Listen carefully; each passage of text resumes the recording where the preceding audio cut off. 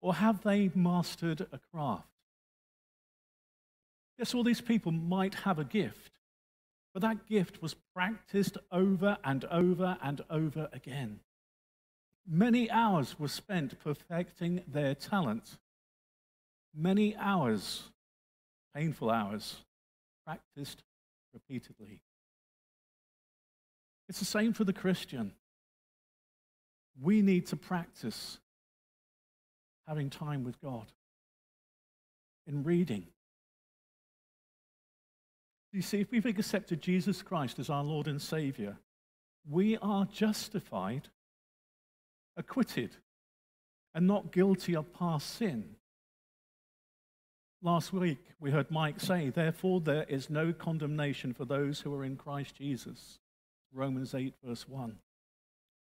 So justification describes the position of acceptance with God, which he gives us when we trust him as Christ, our Savior.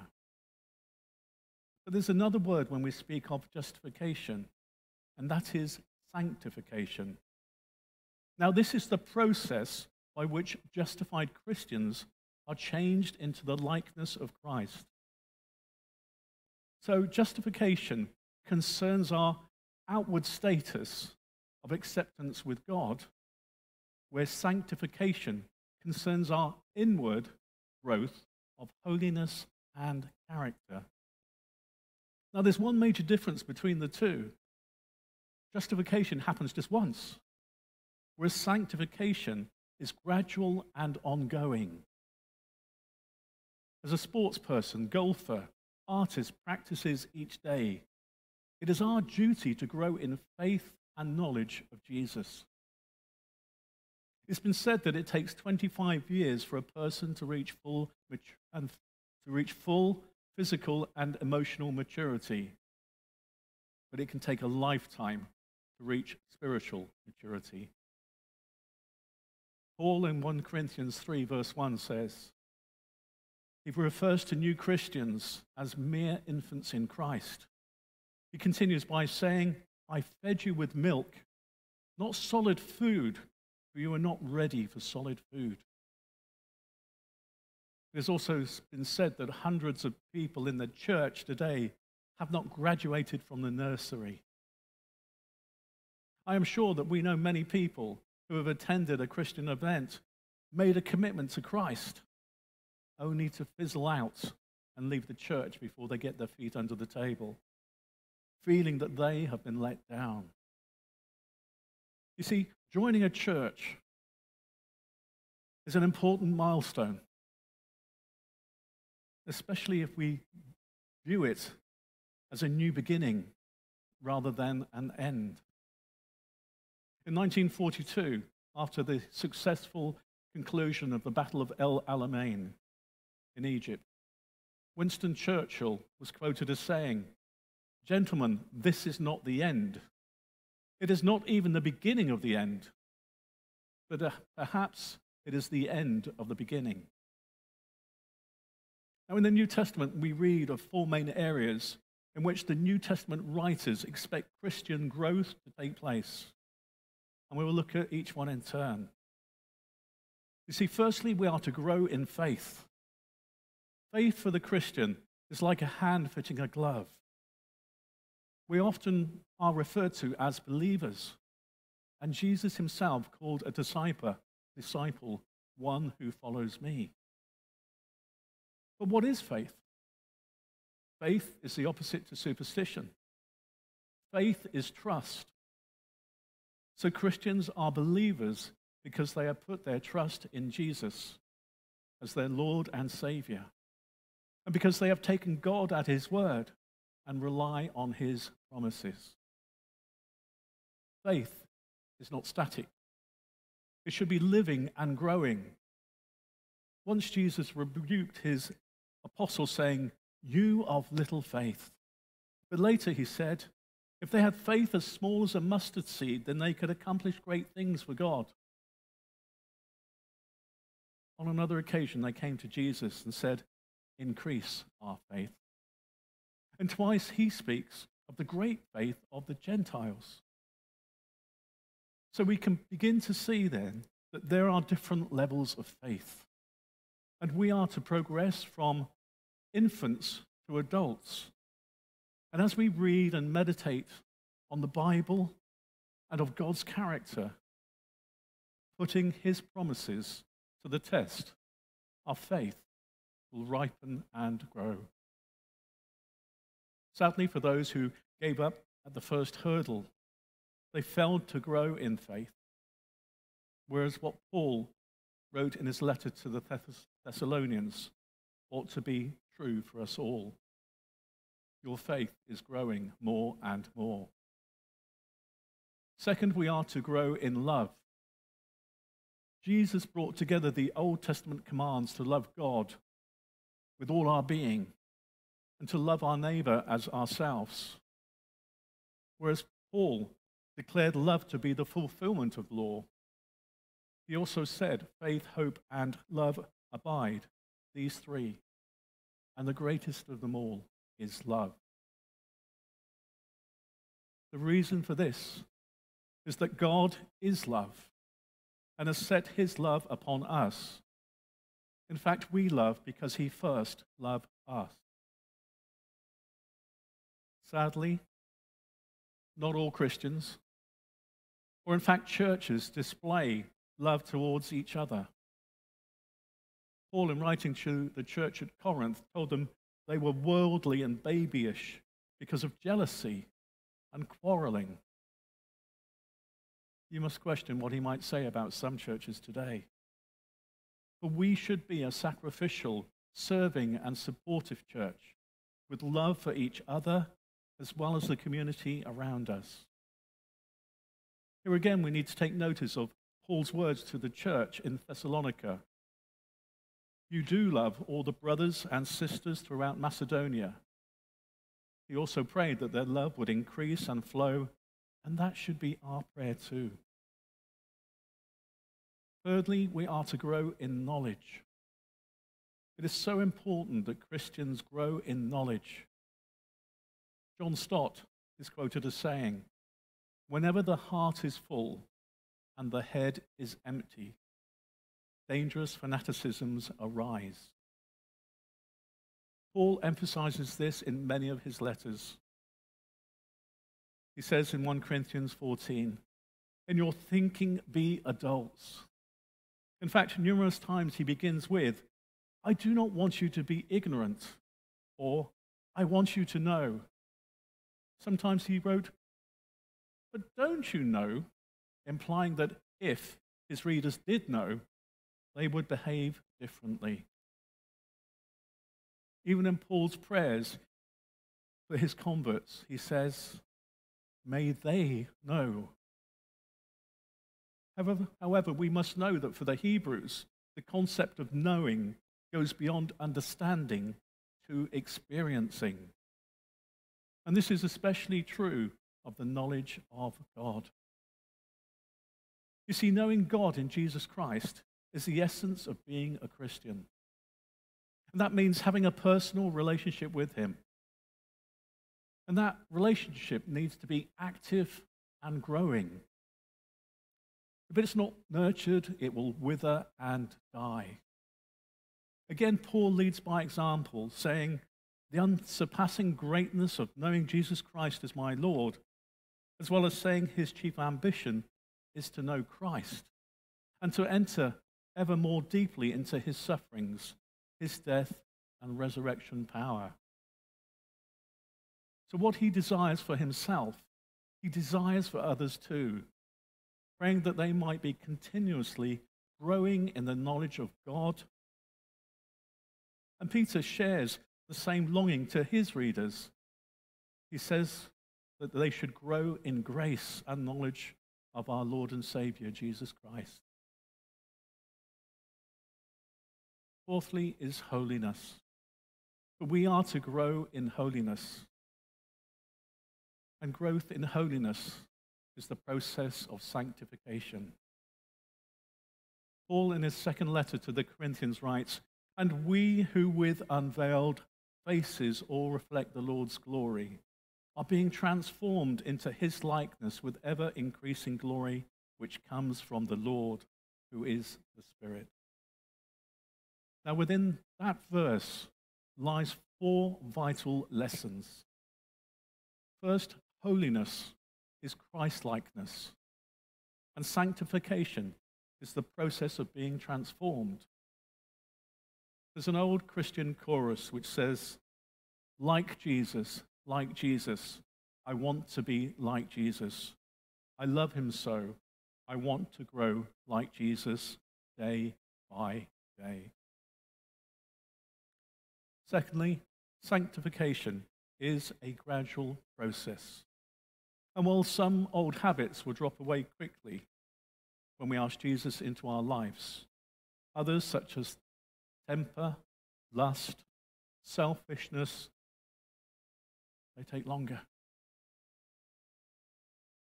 Thirdly, holiness is the work of the Holy Spirit. As the Holy Spirit is holy, it is his desire to promote his holiness through us.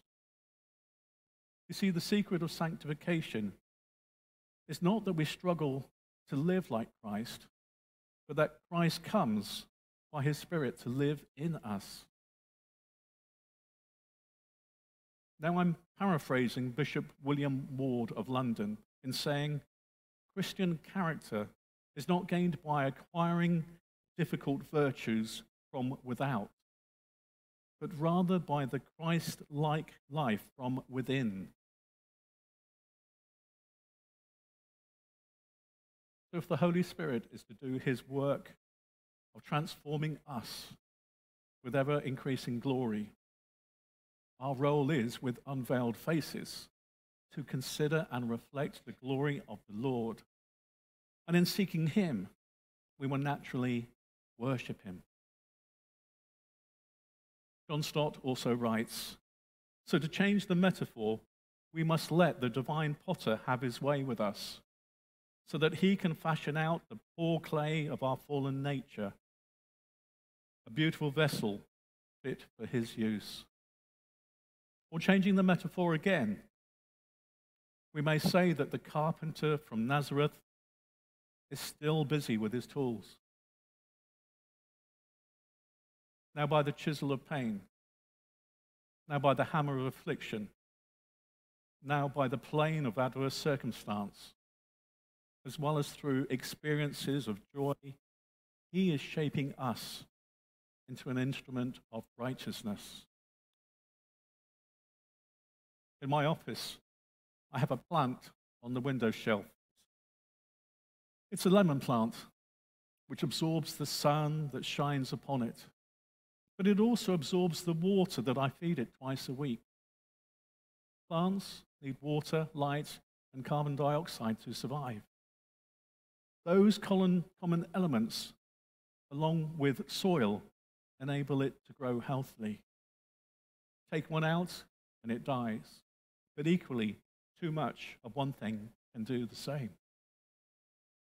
Being a Christian has its responsibilities too.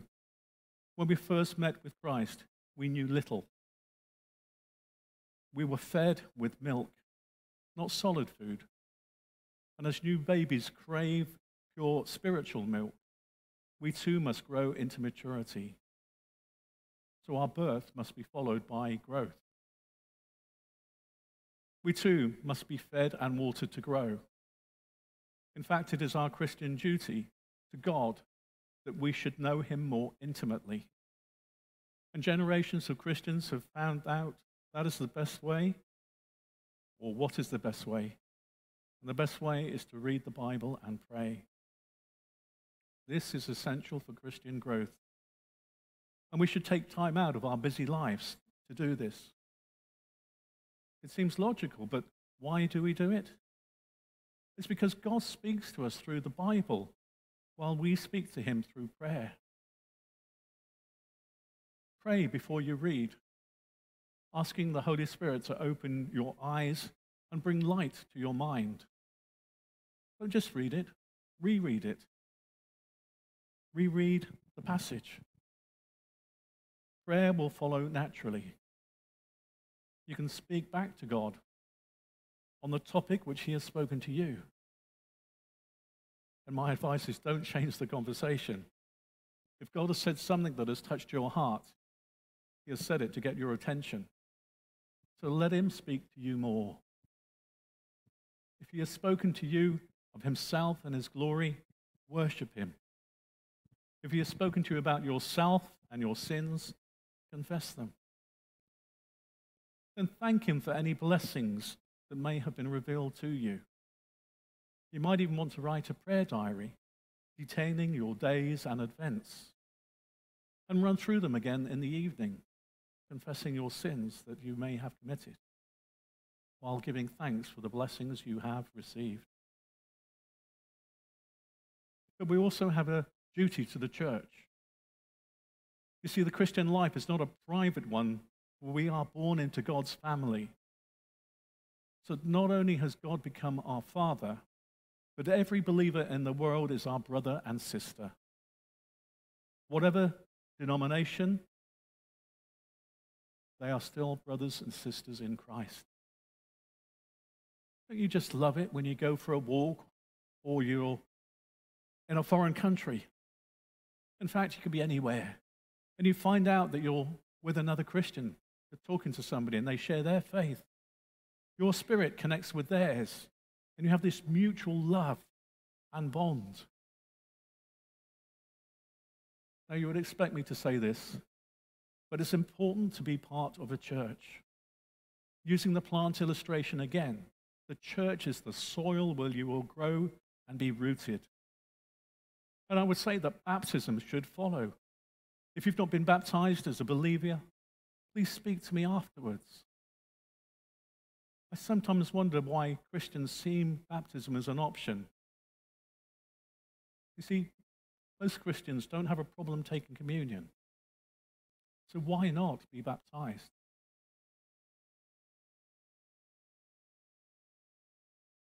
It is our duty, too, to look outside the church, to serve our community. Over the centuries, the church has a fine record of meeting the needs of the poor, the hungry, of life's casualties. But there is much more to be done. And sometimes we have to admit, with shame, that others seem to have more compassion and love than us, who should know more. As we've been hearing in recent weeks, we have another responsibility as Christians. We are to evangelize and spread the good news of Jesus Christ. We are to be witnesses to our family, friends, work colleagues, living consistent, loving, humble, honest, and Christ-like lives. That example will attract others to hear what we have to share. So how do we do that? Always begin with prayer. Ask God to give you a special concern for someone, and I would say someone of the same sex as you. Pray for the right words to say to them, and spend time with them. In time, you will have the opportunity to share something of your testimony with them and what Jesus means to you.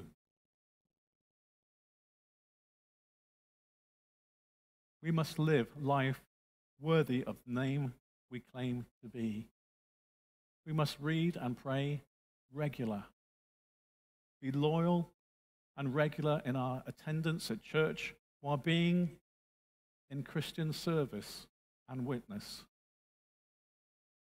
I'm also going to add, we should also attend a home group. Grow together in fellowship, love, and grace. When I wrote this on one of my other window ledges, I have a daily reading page. And the words that I'm going to read to you is from the Message translation. It says, "But you are chosen by God, chosen for the high calling of priestly work, chosen to be a holy people, God's instruments to do his work and speak out for him, to tell others of the night and day difference he made for you." That's taken from 1 Peter 2. This is the call to commitment. This is expected of us serving Christ here in Amesbury and the world. Only by following these examples will we strive to be like the sports person, the artist, the pianist. Jesus died and rose again so that we could have a new life. And he has given us his Spirit so that we can live out this life in his world. So let us follow him and give ourselves freely and completely to his service. Amen.